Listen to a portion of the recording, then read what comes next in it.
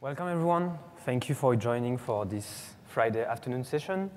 Today, we are going to have stop Kubernetes revolving doors and then tutorial to secure a Kubernetes cluster. So my name is Mahé. I'm working as a software engineer at Isovalent. Let me introduce Savitha. Yeah. Thank you, Mahé.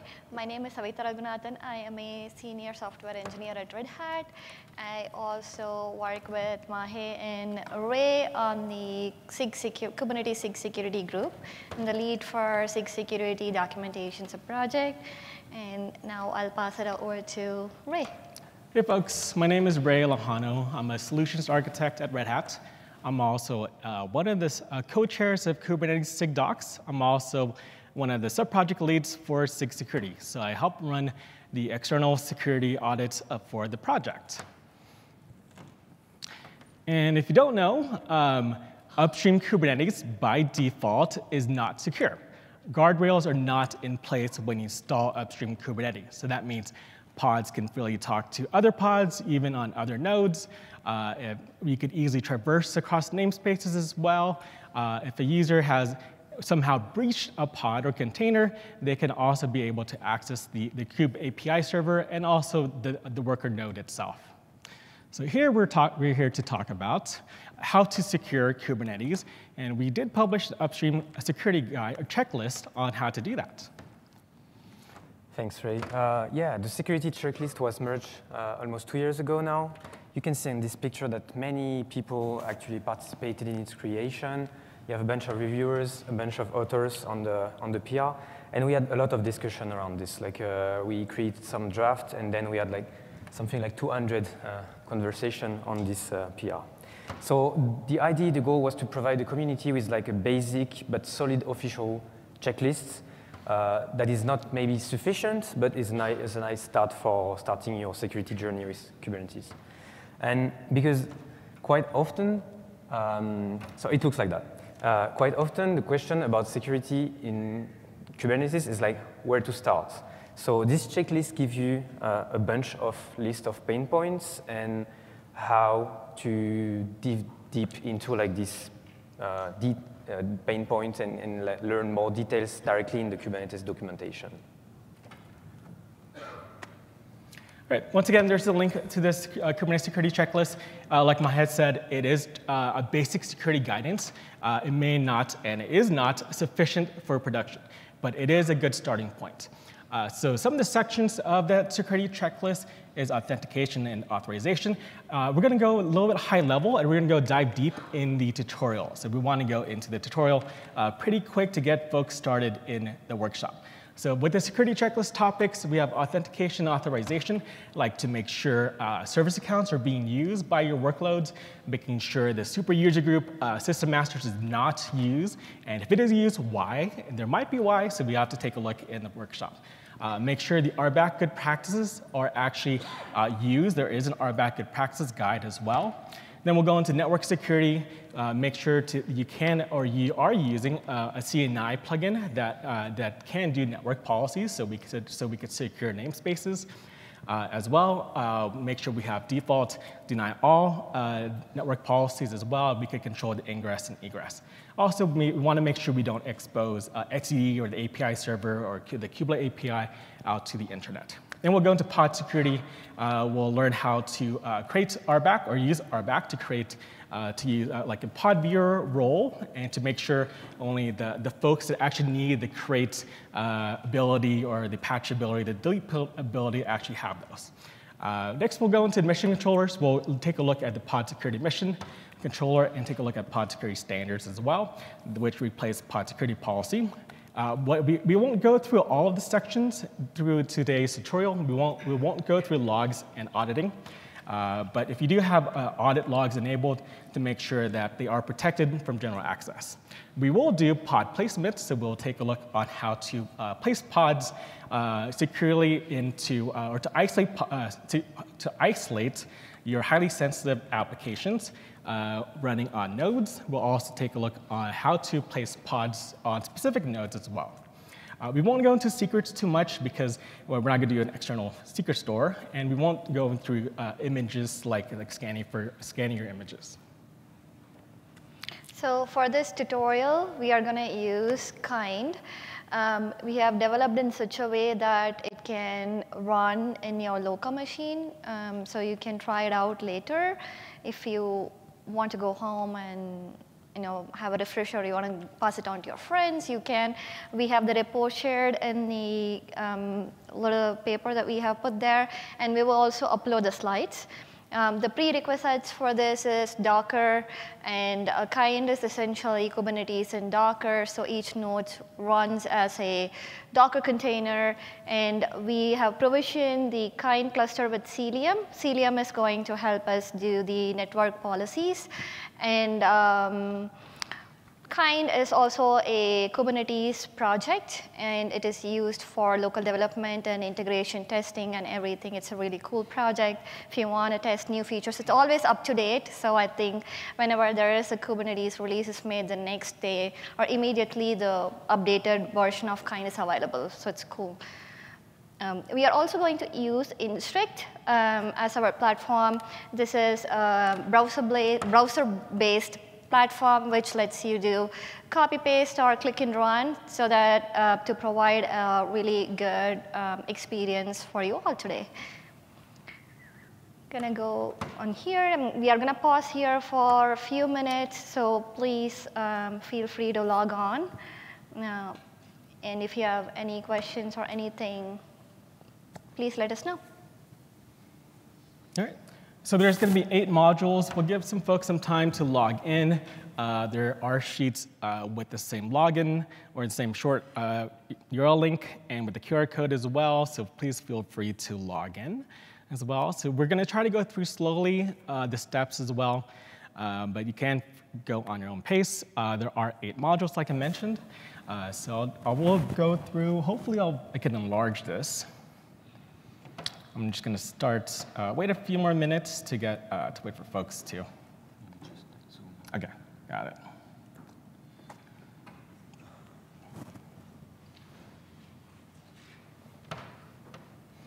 And does anyone need a copy of the access? Let me go back to that slide for now.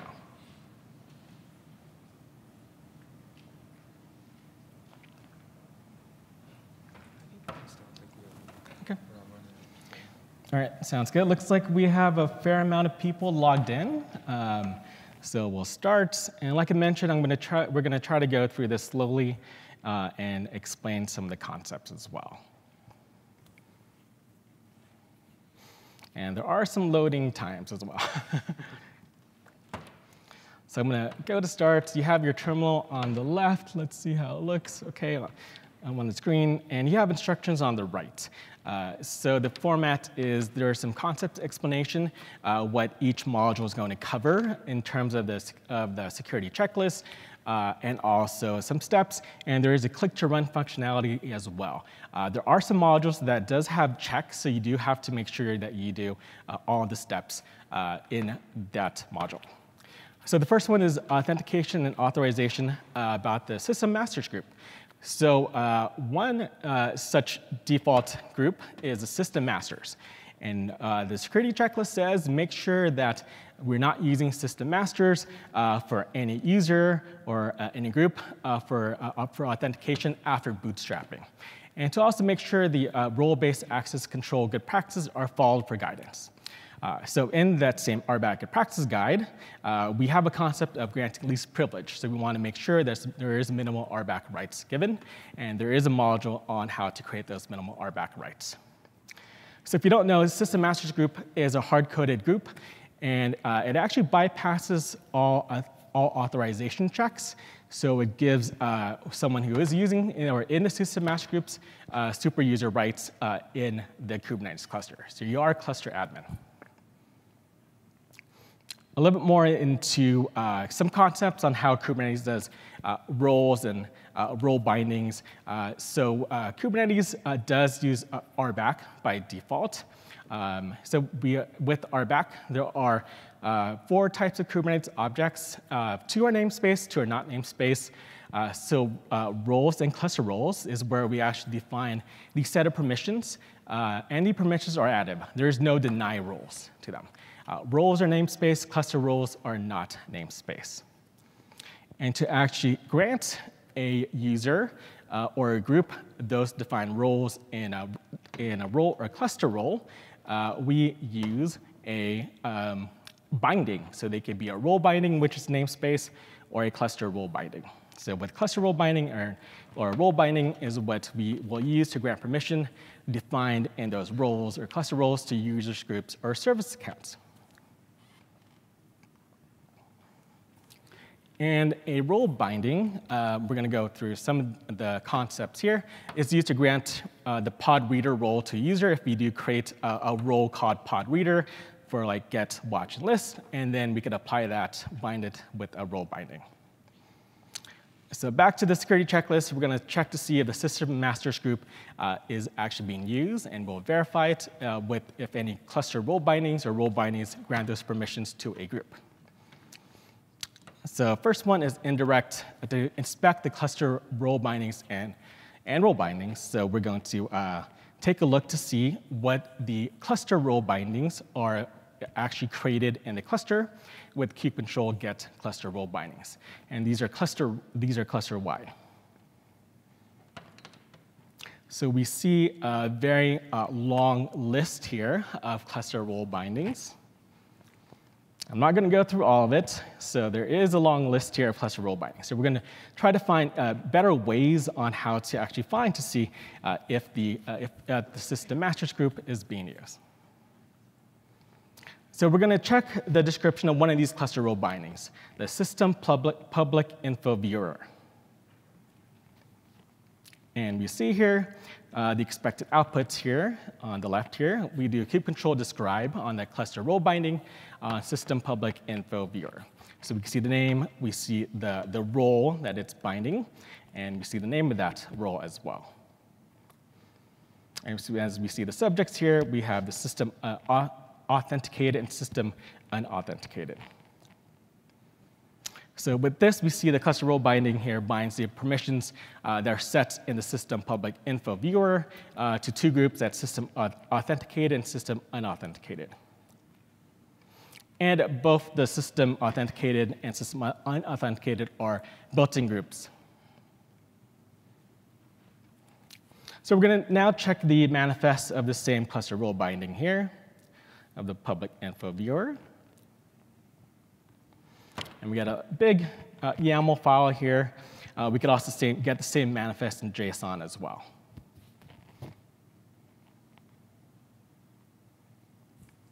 So with the ability to use JSON, we could use a command line JSON processor called JQ to use to parse and to search for any cluster role bindings and role bindings that bind that system masters group. So we're going to try to find a way to retrieve that easily. So first, let's get all cluster role bindings in JSON. So this is all the cluster role bindings in JSON. So it's a lot to go through. We're not going to go through all of it, of course, but it's a little bit much to go through all of them.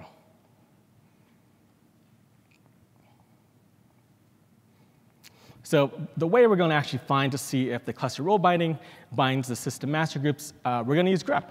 It's simple to use.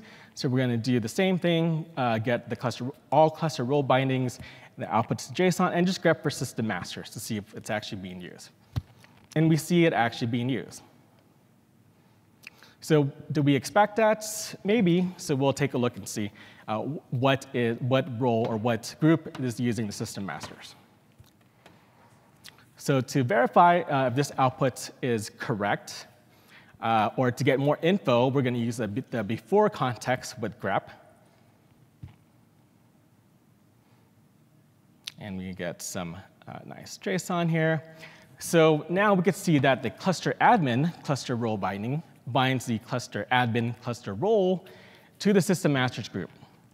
And the cluster admin is a default, one of the default cluster roles, and it is supposed to use the system masters group. So it's typically used during the bootstrapping process.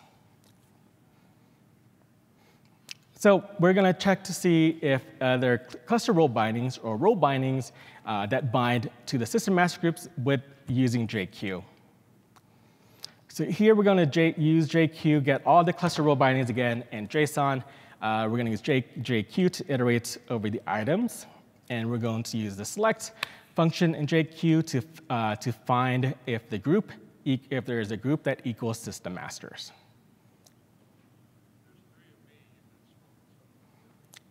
So we do have an output, of course. We have the cluster admin that we expect. So there is an error as well, which we cannot iterate over null. And we get that error because there are cluster role bindings that do not have subjects. So we could actually fix that. If you want to make it more cleaner, we could add a question mark to any of the open and close brackets, so we could to not output that error. Now we have a clean output that we can use for further iteration. So now we know how to parse using JQ.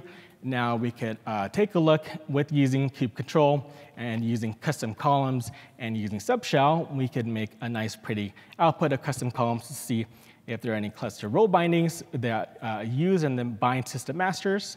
And we could take a look at that.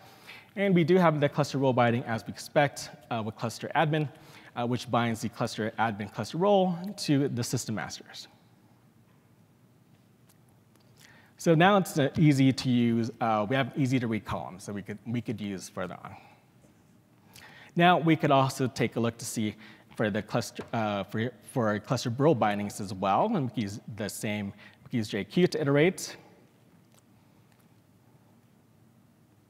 and we do expect the cluster admin, which we do expect. Now we could also use the subshell with that same query to output the names of the cluster role bindings that have the system masters group in the subject to the kube control command that outputs to the custom columns. And we have a command that outputs the cluster role bindings with the system masters groups in the subject and also outputs the name of the cluster role bindings in the cluster role. And we could also add in any subjects, possible subjects, and also any labels. So here we do have the nice outputs of the cluster role binding with the subject system masters, any possible labels as well that actually tell us that's actually used for bootstrapping and it's part of the RBAC defaults. Now we have a cluster role binding, but there might be a role binding that actually uses system masters. So let's use that same query to see if we have any role bindings that might use system masters, which should not. And we do not. So we have that as our expected output. Just to summarize, so system masters is a special super user group that is used for bootstrapping and should not be used by any cluster role binding or any role binding outside of the defaults. And to check it, we use JQ to iterate over all the cluster role bindings and also all the role bindings as well.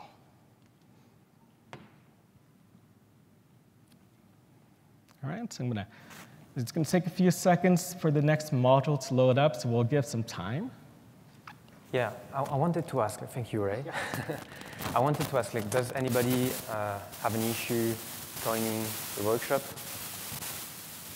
Is it me? A question. Oh, yeah.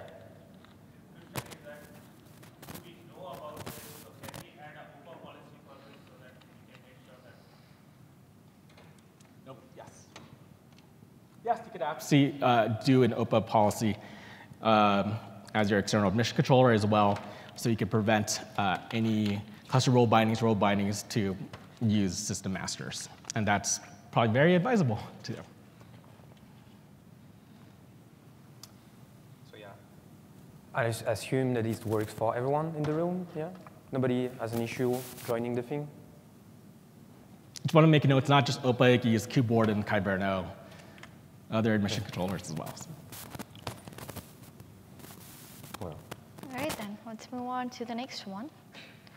So here we're going to see about applying network policies, and it is from the network security section of the checklist. So we're going to see how to apply ingress and egress network policies and default network policies within each namespace, selecting all pods, denying everything, or unplace.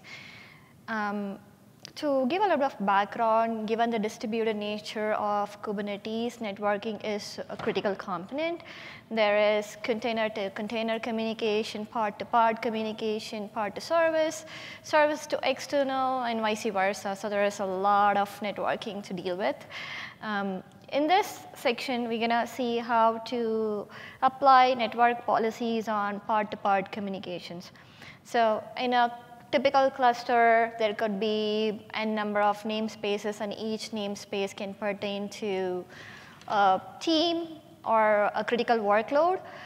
And we would want to ensure that they stay safe.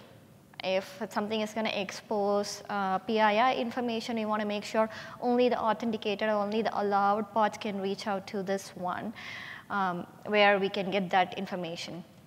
So that is the use of network policies, and it can go beyond that. In this, we are just going to see very simple how to apply it between two pods running in a source namespace and a target namespace.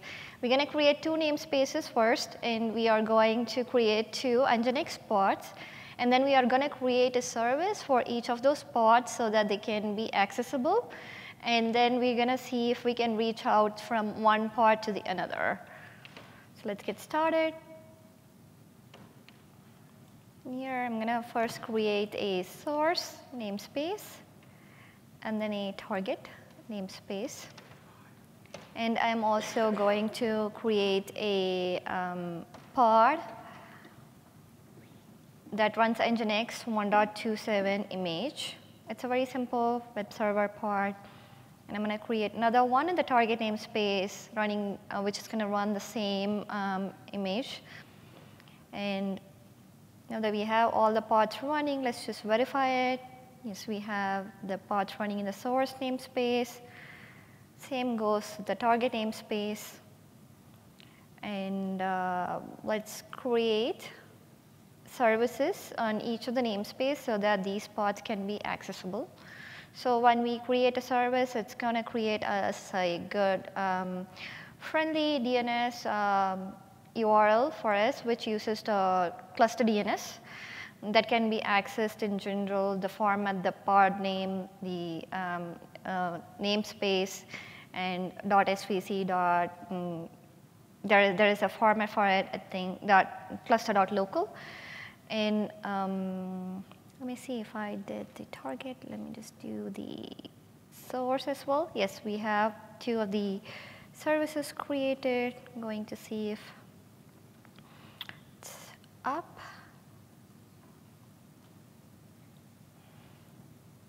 All right, OK, so this is the format that we have, service.namespace.svc.cluster.local. And now that we have these two up and running, let's see if we could reach from the Nginx pod that's running in the source namespace to the one that's running in the target namespace. We are just going to use kubectl exec and then just do a simple call. So yes, it can reach. There is no network policies in place, and every pod can reach out to every other pod using services. Now let's get started by applying a simple network policy in the target namespace. What we're going to do is we are going to deny all traffic ingress and egress. Ingress is any traffic that comes into the pod from external entities, and then egress is any traffic that goes out of the pod to external entities. So we're going to deny all of them, so none of the pods should be able to reach out to any pods running in the target namespace. Let's create this network policy. Once we have that, we are going to run the same command that we ran before. We're going to try and reach out to this pod in the target namespace from the one in the source namespace. So you have a timeout of 10 seconds, and you should not be able to reach to that. Yes, the connection timed out, and we shouldn't be able to reach out. That is because we already have a policy in place. What we're going to do is now we are going to create another policy to just allow ingress from the source namespace to the target namespace. Here you can see we are creating a policy in target namespace, and then the type is ingress, and then we are adding a namespace selector saying that anything from the source namespace, any part from the known source namespace should be able to reach out to the ones in the target namespace. Let's go ahead and create this. And see that the policy is created.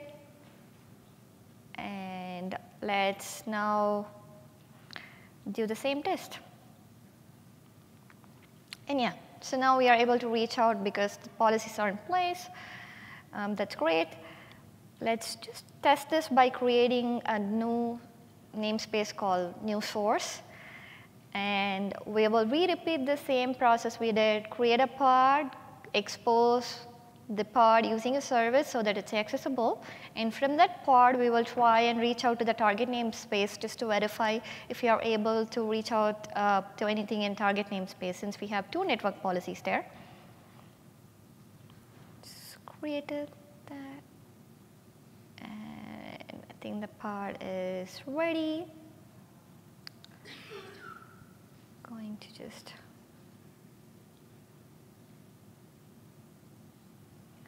reach out and see.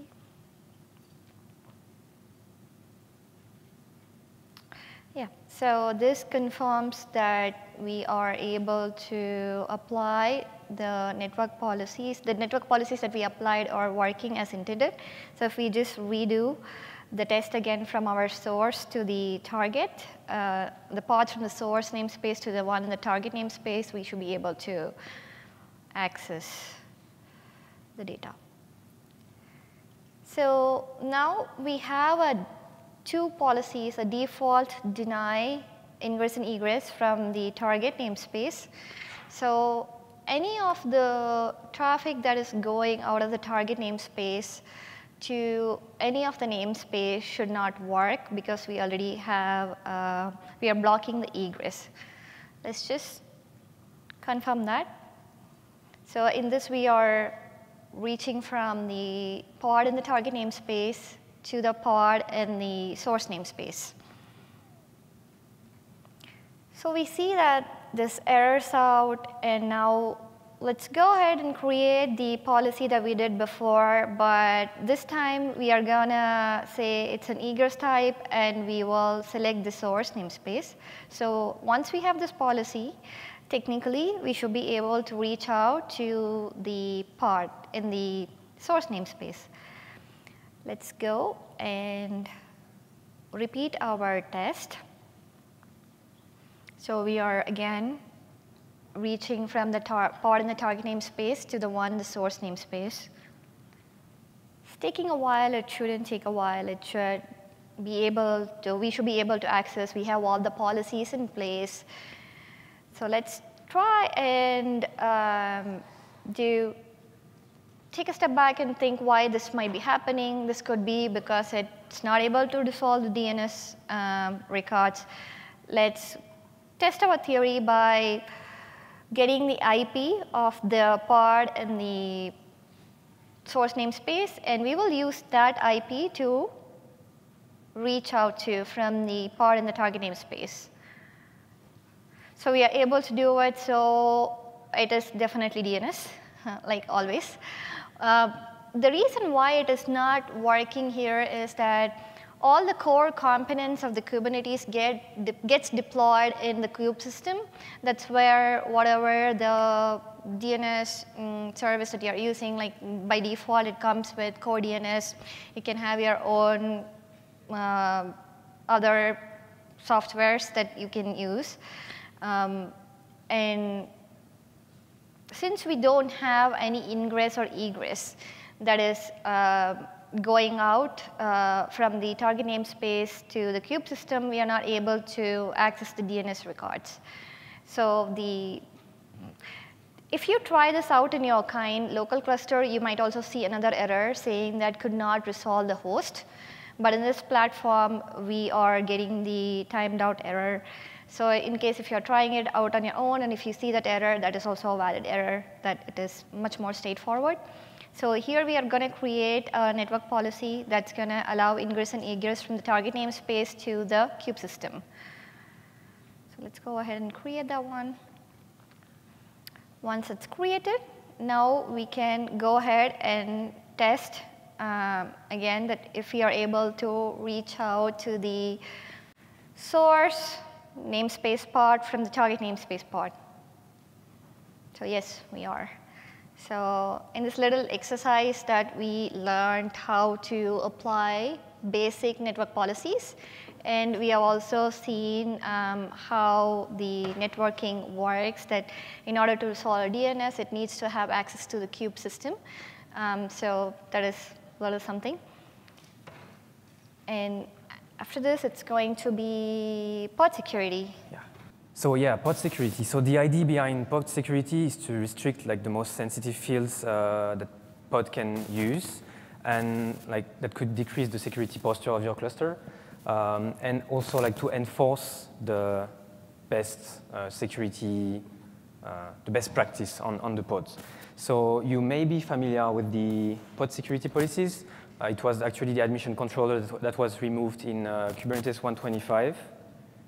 Let me just do that. Skip this one. All right.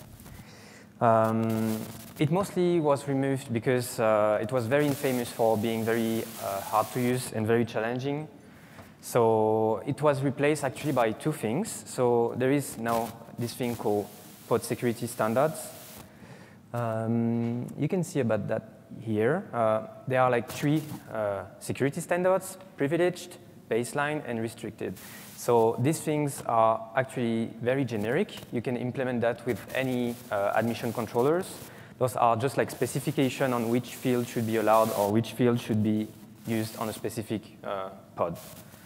The good thing is that the Kubernetes organization also implemented an admission controller on themselves, which is called the pod security admission. That is really easy to use. Basically, you can just like label your namespace to do three different things. Oh, sorry for the noise. All right. You can use it in enforcement. So every violation will be rejected in audit mode just to see like what would happen, and in warn mode, so that users receive a warning directly. So we'll go through this in this challenge. Oh, sorry. All right, so first we'll use the baseline policy in warn mode. So you can see the baseline thing, like host namespace are disallowed, privileged container are disallowed. This is the basic stuff. Like many of the specifications have like this baseline security configuration. So yeah, let's do it. So we'll first do it with warn mode. So first thing, we create a namespace called secure namespace, right? And then what we do is we actually label that namespace, the secure namespace, with podsecurity.kubernetes.io with warn equal baseline. It's labeled. And now, if we want to create a pod that actually violate that baseline policy, so this one will just try to create a privileged pod. What will happen is that the pod should be created, but like the user will receive a warning. Like that this pod will violate like the pod security baseline latest because of like the security context.privilege equal true. So this is really nice for your cluster users to have like some actual feedback on what they do before applying the policy for real. Again, we can see that the pod is created and that it worked. So let's select that pod now. All right. So now for enforcement is as simple as the previous one. We just like override the label with the enforce equal baseline label. So the namespace is labeled. And now if we create exactly the same pod with exactly the same security context with privilege equal true, what happens is that it gets rejected. So this is like the same thing as before, but then like any violation actually rejects the action. So you can see it's forbidden, and if we check the pod running in the namespace, we don't find any resources. Great. So now, if we create a pod that satisfies actually the baseline policy by setting privilege mode to false explicitly, and we create the pod is created. Again, we can verify it's running, and then delete the pod. All right, so now we can move on to like restricted. Restricted will be more restricted, as the name say. And as usual, it's the same. You just like use warn equal restricted and override the label on the namespace. We can even like see the label on the namespace.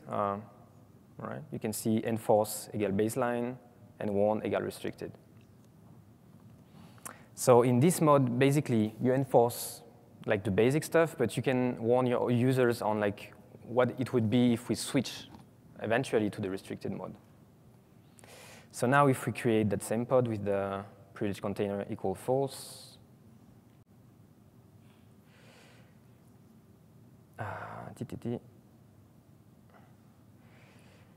we could see that the pod was created, but it would violate the restricted standards, restricted profile. We can check that the pod is running again and delete the pod. All right. No, there is one other thing. It's called dry run. Because most of the time, what happens is that when you label a namespace, you already have like a few pods running in that namespace. So what we will do here is that we will dry run on the server side, so on the Kubernetes API side, and overwrite the label with like enforce restricted to see what will happen. And so if we do that, we can see that like existing pods will actually violate that some pods in the namespace would actually violate this enforcement. So workload will be affected. So conclusion, like I think the pod security standards define like very easy to use policies for like deploying pods. The pod security admission make it very easy to actually apply that to any namespace just by labeling a namespace. So yeah, that is pretty handy, and you could actually use these standards with different admission controllers like Kyverno, OPA, and things like that. Those are implemented by the pod security admission, but yeah. Did you have a question? No, okay, sorry. So yeah, we're good. Anybody has a question, maybe?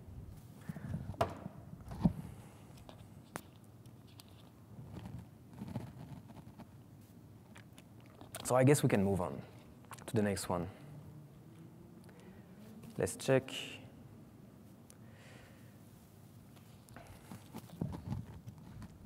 So the next one is seccomp. So I will try to do a bit of explanation before starting. So yeah, pods are containers. Containers are regular processes on the Linux. We are just using a lot of mechanism to restrict the view of the system and their access to the resources. And system calls are the main interface between the processes and the operating system. So they are used to perform like all the basic actions like opening a file, creating a network socket, mounting a file system, creating a new process, et cetera, et cetera. Containers already restrict this, the access to the host file system by restricting the resources like CPU, memory, by using actually like C groups. They are restricting the view of the host by using namespaces, and some system calls are already like restricted, right? But as you may know, like because system calls are the interface between these processes and the operating system, it might happen that they have like a bug, and because like the operating system actually controls the hardware, like if those are subject to bugs, it can be eventually exploited for abuse. So a very good idea is to actually try to restrict which system calls the process in our Kubernetes pods containers can call to restrict the potential attack surface. So how we can do that? A mechanism to do that is called seccomp. It's pretty old in the Linux kernel, and it has like two modes. There is like the strict mode, which is very restrictive. You can only access like the read, write, and exit system call. So you can't really do much with like a workload with that. But there is the filter mode. The filter mode permits to use something called CBPF, so classic BPF, not to be confused with eBPF, extended BPF, right? So this is just like very simple filters to allow arbitrary system calls. So it is often referred as seccomp BPF. My colleague Duffy and Natalia just gave a talk, I think, just before about like the difference between seccomp and eBPF. But yeah, and the thing is that like writing your own filters might be tricky because you need to know the syscalls, you need to know like which syscalls are the most sensitive, all the details about these syscalls and everything. So the very good thing is that the container runtimes, Docker started that, but now like on containerd, CRI-O, you can find like runtime defaults. So those are like a more restricted filter that you can apply for all your workloads and that is already installed on each node and that you can use directly. So what are the syscalls they restrict in this set? So some of the calls are like obsolete syscalls that nobody uses anyway, but are here just for compatibility. So we just like restrict them because we don't really need them. Some of them are like non-namespaced resource on all kernels, like the date, time, or keyring, like the kernel keyring. It's changed on recent kernels, but like on all kernels, it's still like non-namespace. So it kind of breaks like the isolation given by containers. And the rest of the calls are actually mostly like highly privileged operations. Like most of them are already guarded by capabilities like mounting, creating a new namespace, like loading a kernel module, loading like a BPF program, these kind of things. So this can be useful for certain workloads, but most of your workloads will not use that. So a good idea is to use this default profile to reduce this surface. So let's do that. So here you have a bit of explanation. In seccomp BPF, you have a few modes. You can use act allow and act no to specify like what syscalls are allowed or what like syscalls are explicitly denied, depending on how you want to write your filters. Yeah, runtime default. So this is basically what I explained. Those are implemented by the container runtimes because they usually need to access some of the syscall during the creation of the containers. So those are specific to the runtime. So how to do that? It's actually pretty simple. So here we just like create a new namespace as usual. And we will do two things. We will deploy like a normal pod without any restricted seccomp profile. This is just like a normal one, right? And we will deploy another one that has like a security context enforcing like this seccomp profile, the runtime default. So if we do that, it was created as well. We can check that. They are both running. And what you can see if you describe the pod with the seccomp profile, we should be able to see that.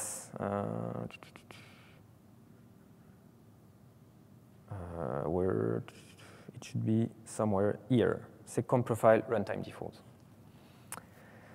So let's try first into the one that is not using the runtime default. So if you check, we can kubectl exec into that pod with like a shell. We run ID. We are running as root. And we can use like the unshared binary that will use the unshared system call that is actually restricted by the runtime default seccomp profile. So if we run it, you see that the shell changed. It actually worked. We went from like ID root to ID nobody, which is like 65, 540, 34, sorry. So it was successfully executed. And if we want to exit, you need to exit twice. You need to like go out of the shell inside the user namespace and go out from the kubectl pods.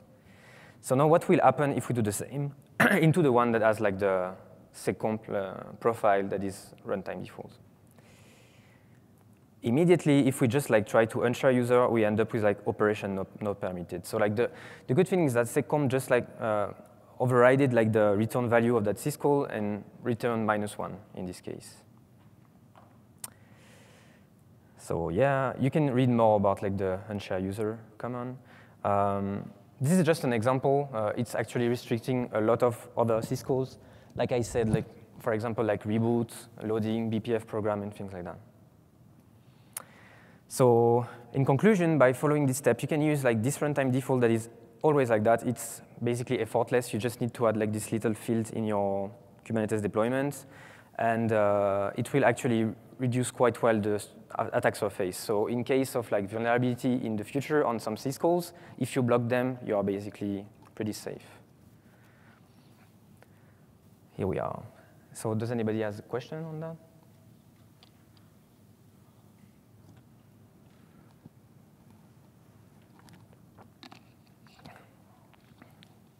Maybe Ray, you want to join?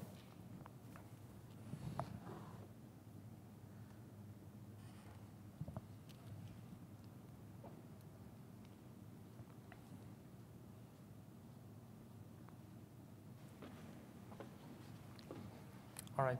All right. Next, we'll go over some RBAC. So as part of the Security Good Practice Guide to use the concept of least privilege. So make sure that you're not freely using create, update, patch, delete, or you're not granting those rights to just anyone. So you just want to make sure you want to limit access of create, update, patch, delete. So we're actually not going to use those. We're going to create a viewer role. We're going to go through the steps on how to create a pod viewer role. So we'll use both all four roles, cluster roles, role bindings, and cluster role bindings on how to do that. So we're going to create a new namespace because we're going to create a role binding that's actually be namespace. So let's create a new namespace, the RBAC namespace. So once the namespace is created, just to review, roles are namespace, cluster roles are cluster-wide, but you could actually use role bindings for cluster roles, even though you don't have to use cluster role bindings for cluster roles. So we're going to define a set of permissions in our cluster role, and it's going to be we're going to call it the pod viewer role, and we're going to give it the rights to get, watch, and list. And once we actually create it and use it, we're going to test to make sure it could only do get, watch, and list as well. So once the pod viewer role or cluster role is created, that means this role is available cluster-wide.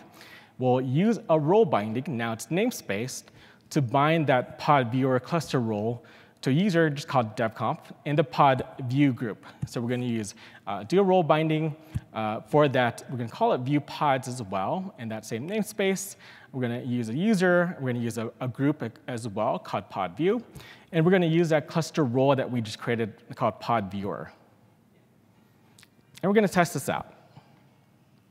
So we created that role binding, so now it's namespace, that namespace, and we're going to test it out. We're going to do kube control, and you can do the --as command for a user, or do the --as group option as well to use a group. So we could test out RBAC here. So we're going to use the pod view group and the devconf user, try to do a get pods on the same namespace. So we should be able to do this, and we can. We don't have any running pods right now. So we're going to do this different test. We're going to use the same group, same user, but on a different namespace, the kube system namespace. We're going to try to do a get pods with the pod view group and devconf user on the kube system namespace. So we expect this not to work, and it is not working. So we get an error forbidden. So now let's go check to see do the same test if we could get pods in the default namespace. So we're going to use the pod view group, use the devconf user, and see if we can get pods on the default namespace. And we don't.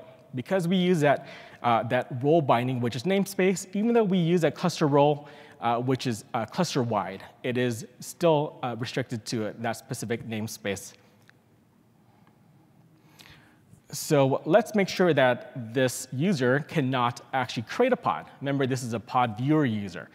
So this user should only be able to watch and get and list pods, so should not be able to create a pod. So we will use the kube control run command that will immediately, it's the imperative command to create a pod. So kube control run, the name of the pod and the image, and with the namespace, and with the options, the --as a user, the defconf user, --as -group, the pod view group. So we should expect this to run. And we actually get the error that it is forbidden. Since it actually tells you the user cannot create the resource pods in this namespace. So great, it's working. So let's create a creator role. Let's say so someone actually does need to create a pod. So now let's create a role. Now this is the namespace, the pod creator role. We give it, this is for both pods and deployments. So, and we give it the get list watch, create and update permissions. So let's create this role, which is namespace, to the RBAC namespace. So once that role is created, just to review, this role doesn't actually work unless we have some kind of binding, a role binding or cluster role binding. So we're going to do the create the role binding that binds a pod creator role to the same user, but to a different group. So once that role binding, so let's test this as well. So let's create a pod now in this namespace. We're using the same user, but as a different group. And this is just restricted to users and groups. It could also be applied to service accounts, which we'll go over next module. So this pod is created. Now we have the ability to create a pod in this namespace. And just some quick helpful commands as well. Kube control auth can is one of my favorite commands. It tells you explicitly if you can't actually do certain things, like kube control auth can get pods in a specific namespace as a user, as a group, and we'll take a look. And it's simple, yes or no. So I can actually get pods as this user, defconf, as a group pod view. Now we'll see if we could actually delete pods in this namespace using that same user, using that same group, using kube control auth can I delete pods in this namespace, and we have an explicit no. So yes, you could iterate through all of the different commands with kube control auth can I, but you could actually list it out. So kube control auth can I list -- list, we could actually list out what we can or can't do. So it's one of my favorite commands to use to see if the user in question can or cannot do certain tasks. To summarize, make sure to use the principle of least privilege throughout your Kubernetes cluster. Make sure to explicitly only create roles and cluster roles with the create and update and delete commands or writes only for specific groups or users or service accounts that actually can do those actions. All right, next one is going to be pretty quick. It's about service accounts. I'll just go through the concepts of the service accounts. And so we want to use service accounts. So service accounts are used to provide identity for your workloads. So your workloads have identity in a cluster. They can actually do certain actions. So they could reach the Kubernetes API server, and they might be able to need to do certain actions. So they might, think of it as, since Kubernetes we use Kubernetes with many, many microservices that have to talk to each other. So, certain microservices need certain information from, let's say, the Kube API server, or from other pods in certain namespaces or other microservices. So we could give the same or similar rights to the service accounts. Service accounts should be used. And so in this scenario, or this security checklist item, is to make sure that your kube controller manager is running with the use service account credentials enabled. So this is a fairly fast, simple module, just to make sure that service accounts are actually used by default, and taking a look to see if a service account is being used.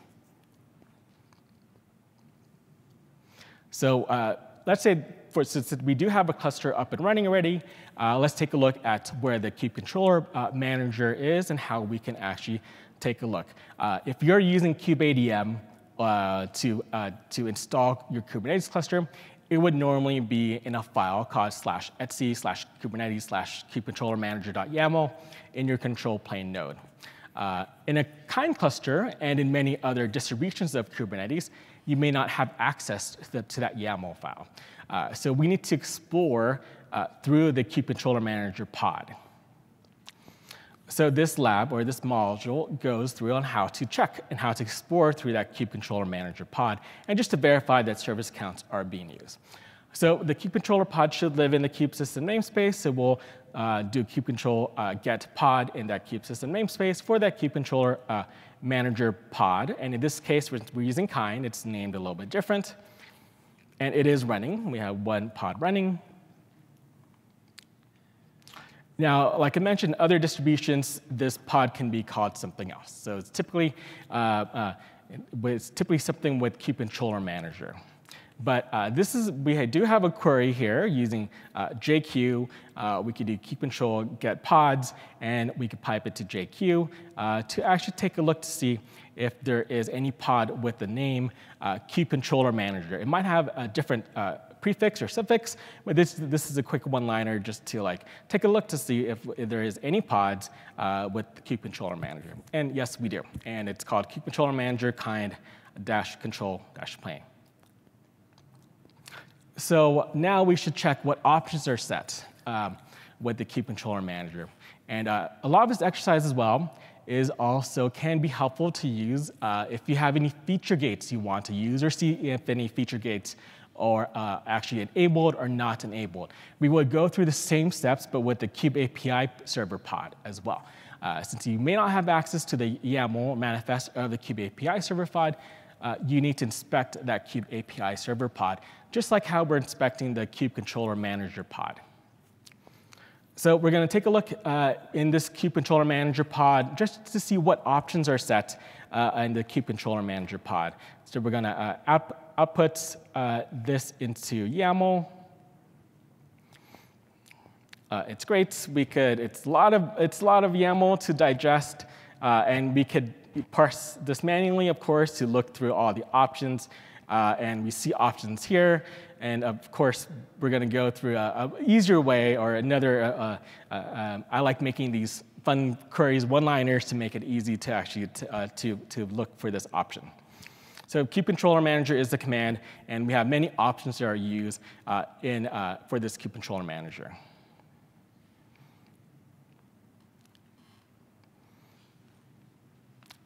And this kubecontroller manager, we could just parse it, check to see if the -- use service accounts credentials, and it is set to true. So that's great. We're using service accounts, so we do satisfy that security checklist item. And like I said, we have a quick one-liner to just check to see what those options are. In the command, kubecontroller manager, the container it's in, and also the options, so we could parse for this use service accounts right here. Credentials is true. So let's actually check to make sure how service accounts are actually, if it's being used as well. So let's create a namespace called service-accounts. So there's a brand new namespace. We haven't done anything to it. We're going to get a service account. Like I mentioned, we just created this service account. Is there a default service account? Yes, there is. It was created 9 seconds ago when we created this namespace. So let's see if we actually run a pod in this namespace. Let's run an nginx pod here. We'll do the imperative command.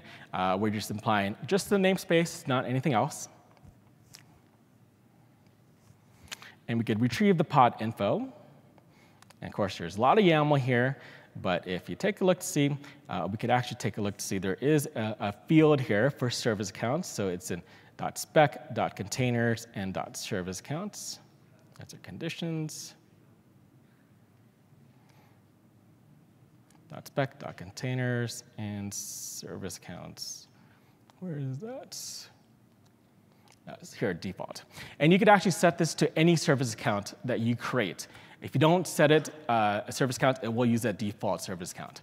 So it's best to actually create service accounts in advance with the right permissions, as you did with roles and role bindings, and cluster roles or cluster role bindings, and use those service accounts to make sure that the application that you're using has the right permissions to do whatever it's necessary for that application.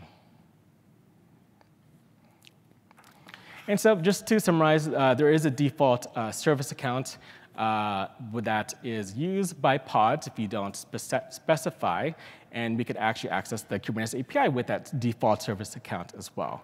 If you need any other permissions, you would need to create a new service account for that pod. Or if you want to restrict permissions, which is even better, you would want to create a service account. So most folks would actually create a service account to restrict permissions and only grant the permission they want for that workload. All right, that's it for this module. Any questions? All right, the next thing that we're going to see is about certificate expiration. This is an educational section. In this, it says, the checklist says the intermediate and the leave certificates have an expiry date of no more than 3 years in the future. So if you have used KubeADM or Kind to provision your cluster, you get the intermediate certificates issued for about a year. And if you look at the CA certs, on the other hand, they are issued for a default of 10 years. The main reason is it's really hard to rotate those certificates, so they are issued for 10 years. And whenever a cluster is updated using KubeADM, it automatically rotates the certificates for you. And if you have used some managed Kubernetes providers, the certificates, the CA certificates could be there for the validity would be for 30 years or so, but at least the intermediate and leave certificates, the validity would always be 1 year. So let's go ahead and check in this section. You're going to see where the certificates are stored and how we can check the validity. So generally, whenever a cluster is provisioned using KubeADM tool, the certificates stored in etc Kubernetes PKI. And the use certificates would be in etc Kubernetes. And in this section, the KubeADM has a nice little utility built into it. You can just check KubeADM certs, check expiration. It's going to spit out list of certificates with the expiration date printed next to it. But since our environment is provisioned using Kind, we are going to see how we can list the certificates available in our control plane and how we can check the validity. First, we're going to see the nodes that are running, and we have 2 worker nodes and 1 control plane. Control plane is the one that's going to have the certificates stored. And we're going to, the ones the API, the server, the client certificate stored. So we're going to go look into it more. It will also have the etcd certificates stored. And since these are deployed, the nodes are deployed as Docker containers. Let's just check what is running here. So you can see there is a control plane here, a Kind worker, and another Kind worker. So let's just do this much more cleaner. So you can see 3 containers correspond to the 3 nodes in the client cluster for us. So we're going to exec into the control plane, and then we are going to just list this directory to see what are the certificates available. And you can see there is this API server cert, API server key, and then there's going to be a CA cert, CA key, and so on. The etcd cert is going to be stored in this etcd directory right here. We will get to it in a while. So here, so you can see each certificate has its own purpose. The API server etcd client is used to authenticate to etcd and so on. And let's just execute into the pod, and we're going to fetch the API server etcd client cert and just going to cat it out. So you can see a bunch of things printed here, cert data. But we don't get to see the validity from here. So for that, we're going to use an OpenSSL tool. And we are just going to list the start and we're gonna make it list the start and end date for us, and there are like 3 options for it: not before, not after, and then like the start date, end date, and the let me just quickly see start date, end date, and the no out option. No out is just not gonna print the certificate for us. So if we go ahead and do that here, you can just see that there is the certificate that just got issued when we started this lab today. And this one expires right in like 1 year. So it is as a validity of 1 year. So if you go and check the certificates, you would be able to see all of them will have a validity of 1 year. Let's go and check the one for the API server kubelet client cert. So it's the same. So there's a bunch of similar things listed out here, and you can try it out. And the HCD certificates. So HCD uses certificates for all kinds of communications between the HCD members, between server client, and between also for authenticating the client requests. So it is actually located in the HC Kubernetes PKI HCD folder. Let's go ahead and just list those certificates out. So we can see a bunch of the issuing the CSRT here, and then like peer and the server. Here, if we go and cat the health check client certificate and check the validity for it, so we can see that it is listed for about in here. The validity is about in here. So this is mostly educational. So if you are already using any tool, it will by default provision the leaf and intermediary for about 1 year. This is just to see how you can check on your own if you're interested. And that's it in this session. I do want to add, so I've worked with many end users, and I've seen many clusters have expired certs, and that stops the functionality of Kubernetes. So you should be aware of when your certs expire, and as Savitha mentioned, when you upgrade Kubernetes, it'll rotate your certs as well. So folks should also upgrade Kubernetes accordingly. There's lots of updates and CV patches with Kubernetes, so when they do upgrade to Kubernetes, it does rotate the certs as well. And also that we have 3 releases per year, and at any given point of time, only like 3 versions are supported. 3, right? Yes. The current and the 3 versions are supported. Yeah. So it is almost like a year. So if you are keeping up with your upgrade cycle, you're automatically rotating your certificates. And if you're using the managed service provider, they take care of that for you when you upgrade your cluster. There was also an interesting discussion on one of the KubeADM that I saw, like someone had asked for the extension of CSRT for like 100 years or so. But you can have, like if you are going to have 100 years of expiration for a CSRT, but you're not going to upgrade your Kubernetes, you're going to run into a lot of security issues. And there will be no patches for the versions that are not supported anymore. Yeah, that is a little thing that I learned today. Any questions on this? OK, moving on. All right.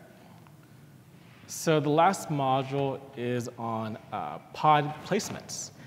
So when you do have applications running in pods, and if they're sensitive applications and you want to isolate them on nodes or specific nodes, we can use taints on those nodes, so that will prevent any new pods running on those nodes. And we could use, and if you do want those sensitive applications running on those isolated nodes, on those tainted nodes, you use a toleration. And that toleration should match the taint in order for the application to run on that isolated node or that tainted node. And we'll also look into how we place pods using the node selector. So in case if you have pods that need to run on specific nodes with access to specific hardware, like GPUs, you could use node selector. or maybe a node has a certain security guardrail set up for that node, you could use node selector. So since AI is big in Kubernetes right now, there is a feature called the node feature discovery. It's external to the Kubernetes project, but folks use the node feature discovery to see and find what hardware is attached to those nodes. And the node feature discovery applies a label on those nodes, and pods that need access to that hardware can use a node selector on that node feature discovery applied to that node. And also another use case or to use to make sure that we're using pod placement is still in the principle of zero trust, to make sure that we always assume that there will be a breach and to minimize the blast radius. So we want to make sure if there is a breach in a container, you want to make sure it's not running alongside on the same node that is running on the control plane of your Kubernetes cluster. So we'll look at node selectors, taints, and tolerations in this module. So let's take a look at our cluster itself. So we have 3 nodes, 1 control plane, and 2 worker nodes, as we expect. We're going to create a new namespace to create our pods in, the pod placement namespace. We'll create a daemon set. So daemon set is used in cases where we want a pod to run on every node in the cluster. So this is used for like log collection, storage, or monitoring. So we'll create a daemon set here, just using Nginx, and this is the pod template, so this is just pretty basic, just using Nginx and exposing port 80. So we have a daemon set created, so what do we expect? We should expect this pod, or a copy of the pod from this daemon set to run on every node in the cluster. So let's take a look. Of course, we only see them running on the worker nodes, so we only see 2 pods running in the cluster. And we could take a look at why, of course. And like I mentioned, taints allow a node to repel pods. And while the toleration allows those pods to be scheduled with those matching taints. And we could empirically use a command, the kubectl taint, to actually taint a node. And there's a format of key equals value. It does not need a value, and the effect. And we'll take a look at what is used and what the possible effects are. So we're going to just use a kubectl command here to kubectl get nodes, use the custom columns to see there is a taints in the spec of the nodes, so we could take a look at them, see what the effects are, and see what the taint key is. And if there's value, there is no value for this one, so I didn't add it in here. So we do see the taint on the control plane node, and so that's why the daemon set is not running on the control plane node. So the taint is no schedule. No schedule means that's not going to affect any running nodes currently when that taint was affected on that node, and it's going to the taint uses the key node role kubernetes.io/control plane. And there's other 3 total effects as well. So the no executes, if this was no executes, and that means if there were any running pods in this node, then it will actually evict those running pods unless they had a matching toleration. So in this one, with no schedule, it does in fact running pods, only new pods. And prefer not no schedule means that there's a preference, so it's just a soft version of no schedule. So if there's no other place to place the pod, it will actually place it there. And kind, as we see here, defaults to taint the control plane node. kubeadm does the same as well. So if you start a kubeadm cluster from upstream, it will also taint the control plane node as well, because we don't want any application to be running on the same node that our control plane is running in case there is a container escape from the application and they have access to the Kubernetes control plane components. So we're going to delete this daemon set here. And let's actually let's actually deploy a daemon set that actually tolerates the taint on the control plane node. This is typically a big no-no, but this is just to show how we can use a toleration on this daemon set or in this pod for this daemon set here. So we see that here in the spec field here under tolerations. It matches that same key that we see in the taint key here, node-role.kubernetes.io/control plane. And we want to make sure it just exists, and the effect has to match as well, no schedule.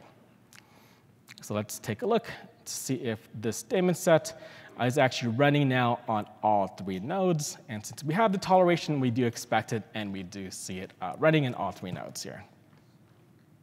So let's delete that daemon set. So now, because we're not supposed to be running applications, other applications on the control plane node. So now we're going to look into a node selector. And we could use node selector to make sure pods are placed on specific nodes or group of nodes, since we're using labels. And labels are a way to identify and group things like nodes or pods or other Kubernetes objects here. So we're going to look at node labels. Since the node selector uses labels, we'll see the existing labels on the nodes here. And labels are often used for, we could identify the architecture. We could do the type of OS as well. We have Linux here, the host name as well. And there are other things like node feature discovery that will actually add labels to tell the user or the cluster what hardware is accessible on that node as well. So now we're going to add a label, 2 labels here. We're going to label one of the workers security equals low, because a label is a key value pair. So we're going to say the first worker node, it has low security. And we're going to say the second node, the second worker node has high security. And the labels do not prevent pods from being scheduled on nodes. It's just used to identify and group nodes. So let's just confirm the labels are created with kubectl get nodes --show -labels. And we see those labels here in the very bottom. And we're going to assign, let's say, a pod that we deem high security. So it should be running on a node that has certain guardrails that we deem has high security as well. So here we have a pod manifest here, and we have a node selector. Which under node selector has a key value pair, security equals high.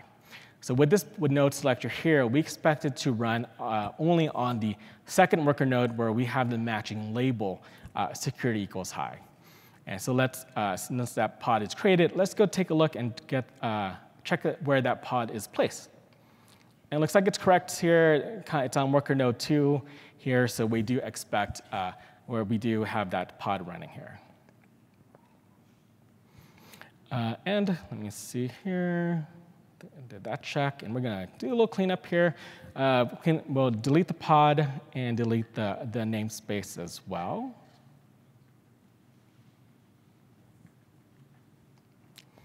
And just to summarize here, always have the concept of zero trust. Whenever you are creating pods or replacing pods, you want to minimize that blast radius. Always assume that there will be a container escape. So you want to make sure that the highly sensitive applications are either isolated on nodes or other pods are not scheduled on the same node as those highly sensitive applications. So. All right.